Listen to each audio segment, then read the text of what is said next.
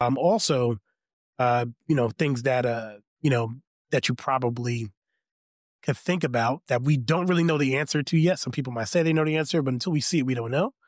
Is if you think about in the Industrial Revolution, right? It created new jobs, right? And created a lot more jobs because when you wanted to build some type of machinery or some type of,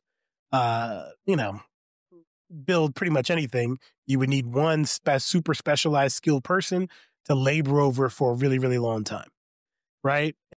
But then once we got assembly lines and all this type of stuff like that, you might have 30 people working in a factory, mass producing these items at at top, at a rate that would have been impossible before.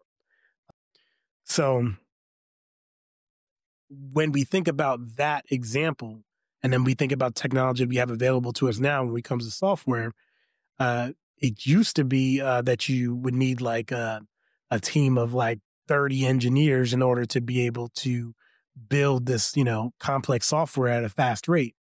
But now if you have like a AI powered team with 4 or 5 people and a bunch of really good software to help you make software, you can you can have the same level of productivity that a 30-person team used to have.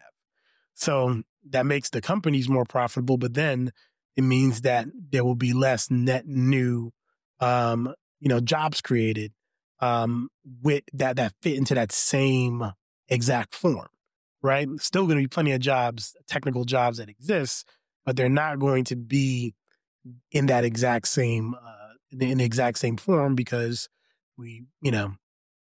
there will be people that do need 30 engineers, but that means they're building something bigger than, than your normal business.